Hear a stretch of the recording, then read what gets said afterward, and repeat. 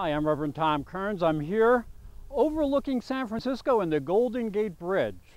Uranus and Jupiter have been causing a lot of trouble as they move into Aries, but now there's another big aspect coming, and that's a Jupiter-Saturn opposition, and it is going to force things to balance out.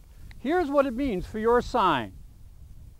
Libra, this opposition pits your need for love and public approval against your need to be footloose and fancy-free.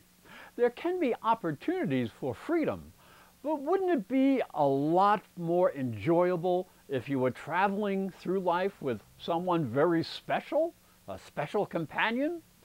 Put your best foot forward, but not your craziest. Make good impressions, sign contracts, and deepen a relationship if it will bring you joy.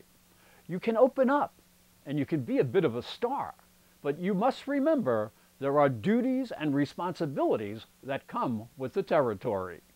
Just remember this: if there is a bigger purpose and you can balance your life by being a part of it, then that is the right decision.